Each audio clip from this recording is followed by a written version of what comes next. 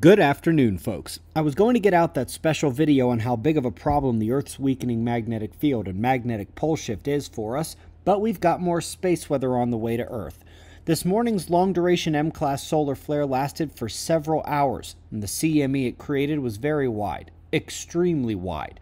And if you can see the coronal shockwave ripple here coming towards the Earth-facing longitudes of the Sun, it won't be surprising that when you look at the coronagraph images of the blast, it appears that it actually is wide enough that there is an Earth-directed component. While it should be a glancing blow, we can say this one is visible all around the central blocking disk on the coronagraph, so we've got impact expected from this one in the coming days. That'll likely be the 15th or the 16th. The blast has also reignited the proton storm.